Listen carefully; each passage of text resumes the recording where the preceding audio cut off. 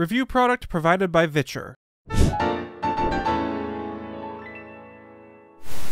Over the past several years, technology such as VR has become much more mainstream in the entertainment industry, especially on the gaming side of things. In this review, we'll be talking about a product that, while different, falls into the same category of things such as virtual or augmented reality. Only in this case, it's about projecting a screen in front of your eyes. Today, I'll be reviewing the VITURE XR glasses and how they can improve your gaming experience, especially when used with the Nintendo Switch. Let's get right into it. There's a lot of different terms thrown around these days, including VR, AR, and MR. The abbreviation XR stands for Extended Reality. The XR glasses use some small screens combined with mirrors to reflect the image so that it's in front of your eyes. So instead of looking directly at the screen, you're looking at a reflection of the screen. Now, before I get too deep into this review, we need to address the elephant in the room. This product is very expensive. Like, really, really expensive. The price of the glasses alone are on par with some of the more affordable VR headsets, but when you consider add-ons such as the dock, neckband, and charging adapter, that price will increase by a good amount. The good news is that they do have a variety of packs you can choose from that already have kind of like the necessities in, depending on what you're looking for.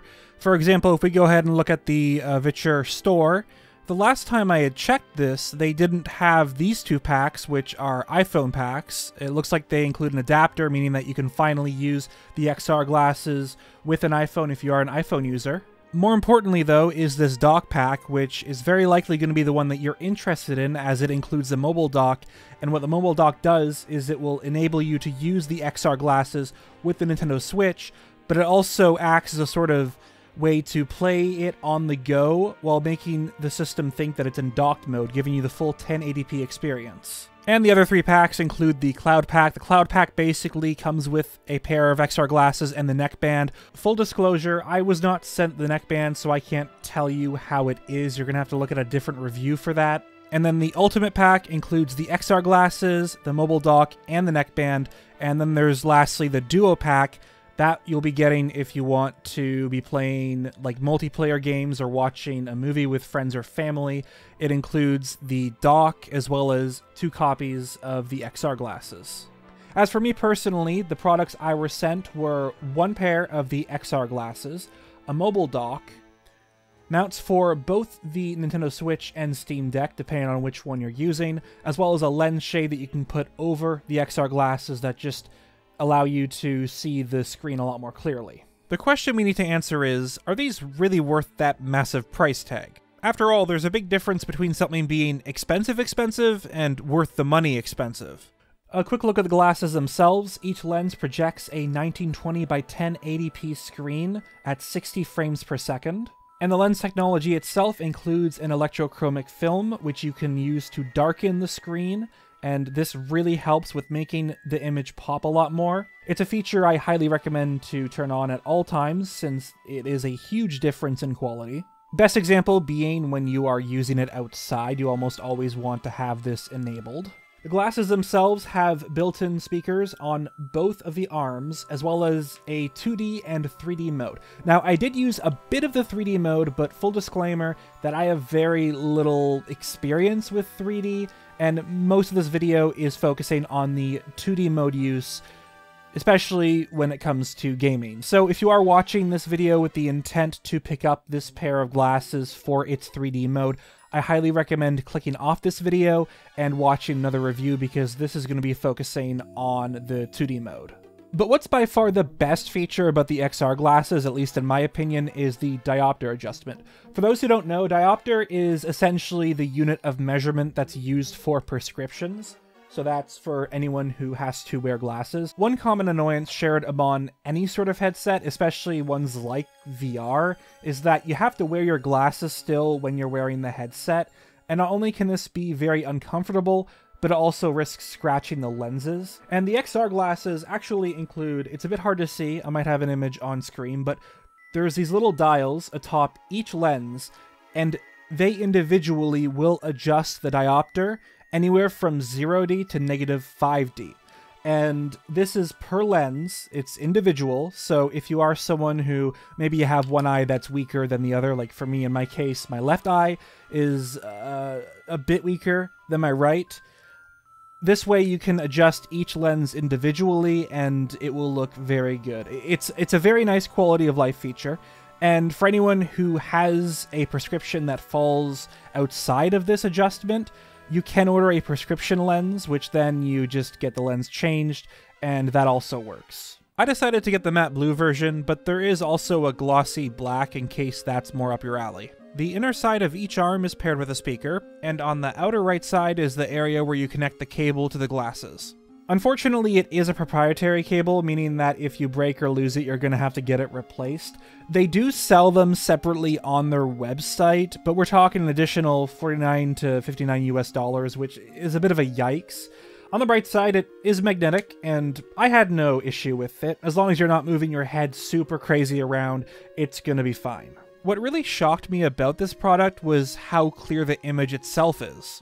I'm used to headsets with blurry displays like the original PSVR, and yes, there has been a huge improvement in the quality since then. I mean, this technology is already 7 years old, but just look at the size of the screen being projected on the lenses of the XR glasses. It's no bigger than a micro SD card. I'm in no way tech savvy, so this might not be as big of a deal for those who are more knowledgeable in the current day quote-unquote tech breakthroughs, but from the perspective of a more average person, it's really impressive to see how far technology's come. And this is a sort of product that requires a small screen, since the main appeal is being able to take it wherever you go. It really does simulate the feeling of watching a 1080p screen, which is good because anything less would have been a huge turnoff given the price. Now, if you are wanting to use this with the Nintendo Switch, you're going to have to pick up the mobile dock.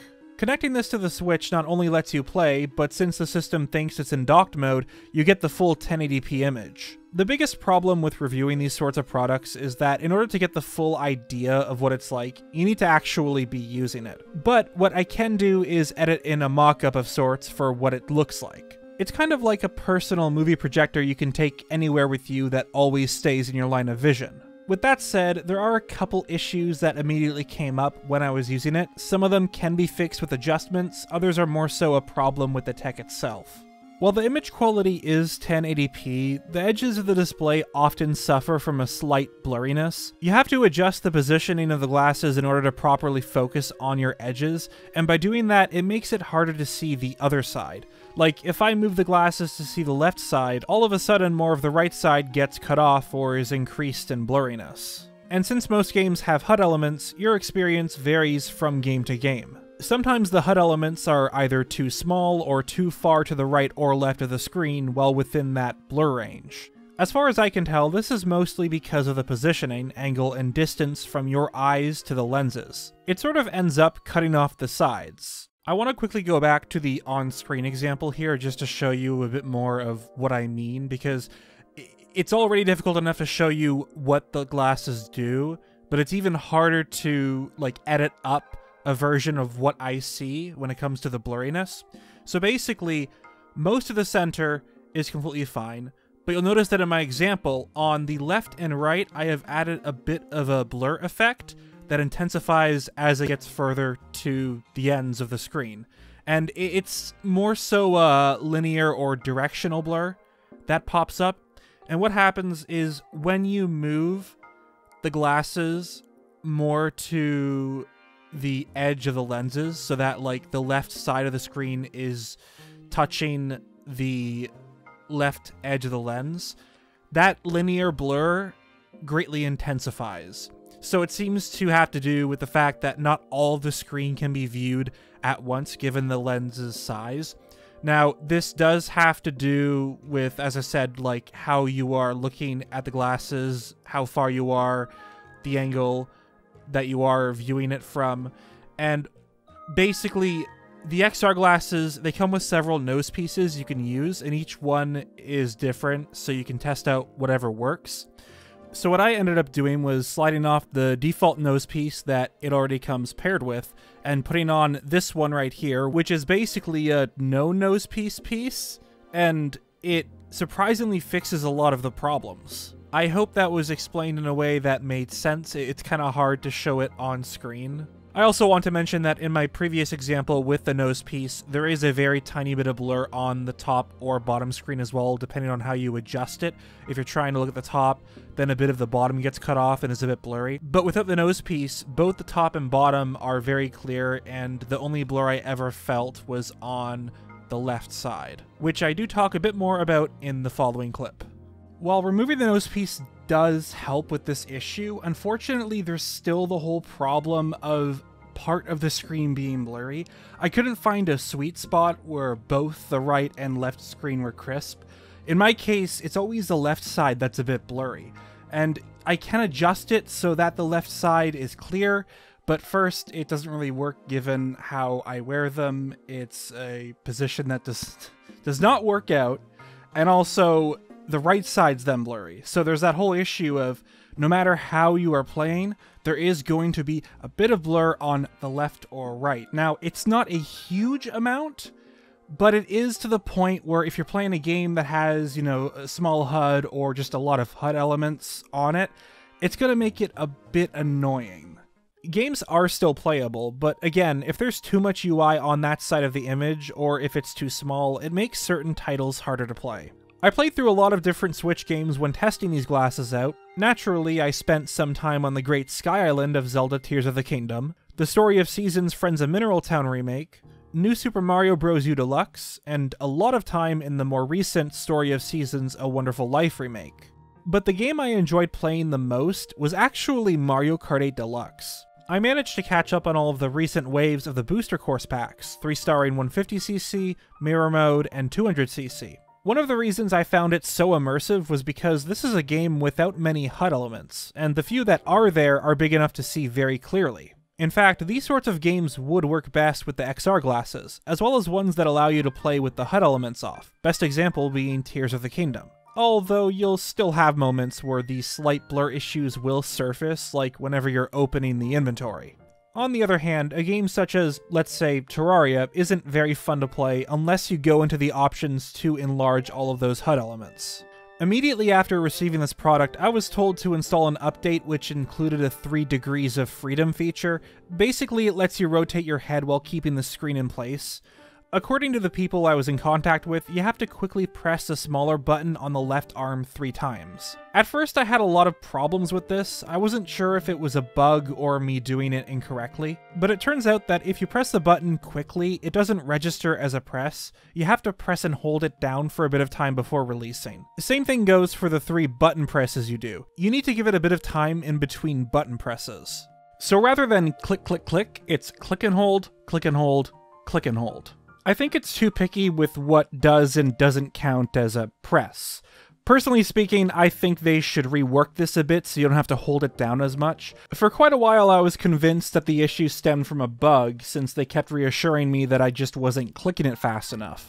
This is more of a nitpick though, and honestly, I usually use it with the default setting. With that said, the fixed screen option does kind of work as a sort of bypass to the whole issue with one side of the screen being blurry, since you can just kind of like turn your head to look at the blurry part.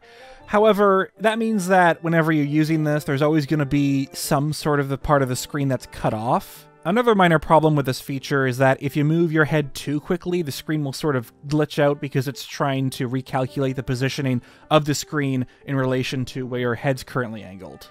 Aside from that, everything else works fine. Pressing the short button down once toggles the electrochromic film on and off. Most of the time you'll really want to be using this since it makes a huge difference in image clarity. And 2 presses of the short button will change the function of the long button. By default it's for brightness adjustment. Its other purpose is to raise or lower the volume of the speakers. The speaker quality is very good. These XR glasses were actually part of a collaboration with the audio company Harman. But since the sound comes from built-in speakers on the arms of the glasses, the audio bleed is going to be more than your average pair of earbuds. It will be noticeable if you're using them in a very quiet place. The overall build of the glasses is very sturdy, and while it won't be getting any massive points in the stylish category, it means that you don't have to worry about them breaking anytime soon. The product also comes with a case which will ensure that the glasses stay undamaged as you travel, and it is a very good case. Very solid. Unfortunately, there is no case to use for the mobile dock or Switch, so you're going to need a backpack or something if you plan on playing the Switch with the XR glasses on the go, or if it's something, like the Steam Deck. With that said, the box that the mobile dock comes in is very sturdy to the point where you could maybe get away with using this as the case. The product works surprisingly well when used outside. Even without the electrochromic film, the screen is visible, but turning this feature on is highly recommended as it makes a huge difference in clarity.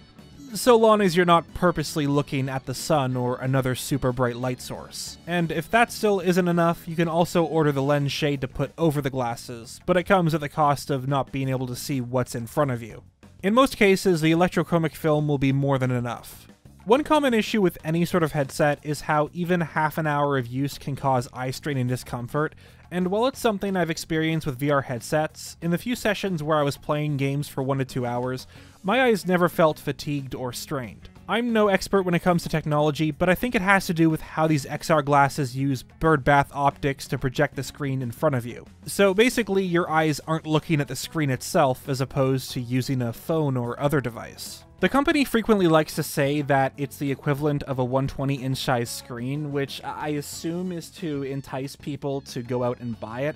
But honestly, it depends on where you are looking and how you're using it. I mean, if there's a wall in front of me and it's really close, that's not going to feel like a 120-inch screen, as opposed to if I was using it, for example, like outside.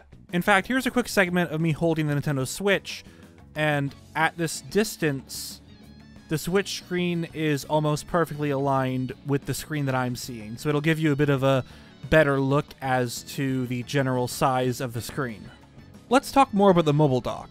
Since the XR glasses themselves use a USB-C cable, it means that devices which use USB-C, such as phones, don't need this accessory. All you do is plug the glasses into your device and bam, you can watch your favorite Netflix shows or YouTube videos. But using the mobile dock expands this to include any sort of device using HDMI. Computers, TV sticks, and of course gaming consoles. It also includes 2 separate ports in case you have the Duo Pack and want to watch a movie or play a game with friends or family. They also have mobile docks for both the Switch and Steam Deck, the latter of which doesn't even need the mobile dock since it has a built-in USB-C port. However, since this dock also functions as a power bank, using it for extra playtime on the Steam Deck especially is highly recommended. The Nintendo Switch adds a couple more steps to the connection process. Simply plugging the glasses into the USB-C port of the system won't work. First, we'll insert both the console and mobile dock into the mount. Next, attach the magnetic side of the cable into the XR glasses, with the other end going into one of the 2 glasses ports. Now all you have to do is attach this short USB-C cable to the Switch, with the other end going into the mobile dock. The Switch will think it's docked, giving you the full 1080p experience. The 4 lights on top of the power bank will show how much power is left in the dock. On average, it provides 6 hours of extra playtime on the Nintendo Switch, and 3 hours for the Steam Deck. In order to charge the power bank, all you have to do is insert your USB-C charging cable, like so. Obviously, you need to have a charger that meets the voltage requirements, if not, the device won't charge. So, do I recommend this product? The biggest issue with the XR glasses is that they do one thing, and while that one thing is done tremendously well, it's a thing that kind of falls under a very niche category. So unless this is something that you were specifically looking for and you need to get it, there's no real rush to go out and buy them.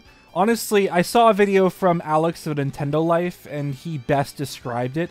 It really is a luxury item for most people. Not to say that this isn't worth the price, but even if you're a hardcore gamer, a lot of the scenarios in which you'd benefit from using this product are things that are already solved with the Nintendo Switch. For example, if you wanted to play Switch games in bed without waking your significant other, maybe they're a light sleeper, you could use the XR glasses as your screen since technically it is a viable option. Or, you could just use the Nintendo Switch in portable mode. Even if the bright lights are an issue, you can always just turn down the brightness in the settings and use a pair of earbuds for your audio. You could even use that money to buy yourself a separate Switch since the glasses are similar in pricing. And it's not like there aren't circumstances in which getting this product is beneficial. For example, playing multiplayer games via split screen on a portable Nintendo Switch can prove to be a challenge given the screen size. And this is a situation where using the XR glasses would greatly improve the experience, since each player would have their own screen. Of course, it means you would need an additional pair of glasses, but depending on your everyday lifestyle, this could apply to you. Another common issue with using a Nintendo Switch or other portable device in bed is having to hold it up to see the screen. I sleep on my side, so usually that's how I hold my system. Yes, it works, but after a while your arms will get tired, so I thought to instead try the XR glasses when lying down. I used the detachable Joy-Cons and my screen was projected onto the ceiling. And let me tell you, I've never felt as comfortable playing Nintendo Switch games than I did at that moment. And it doesn't even come close. If I could only choose one way to play my games with the glasses, it would be that. Before I knew it, I had played over an hour of races in Mario Kart. And sure, if you were solely viewing this as a product meant for gaming, there's a lot less value to it. But you also need to consider that almost any device that uses USB-C or HDMI will be compatible with these glasses. In my honest opinion, this is where most of the value of this product lies. Not on the gaming side, but on things like, for example, watching YouTube videos, movies, TV shows, and more importantly for me, anime. And considering I watch a ton of anime, this is another thing I'd likely use the glasses for. Unlike video games, film doesn't rely on HUD elements, with the exception of subtitles, but the only bit of blur I've ever experienced was with the sides. I watched a few episodes of the most recent Zom 100 anime and could read the subtitles just fine. Unfortunately, this is one of those products that I feel like everyone should be able to try at least once in their life to really get a feel as to whether it's made for you or not, but given the price, that is very unlikely. Now, if you still do want it and you just don't have enough money, my best piece of advice for you is to simply wait a couple years. This sort of technology has a habit of getting much more advanced as time flies, and this usually leads to huge discounts on current products, while future ones tend to be not only a lot more affordable, but also much more powerful.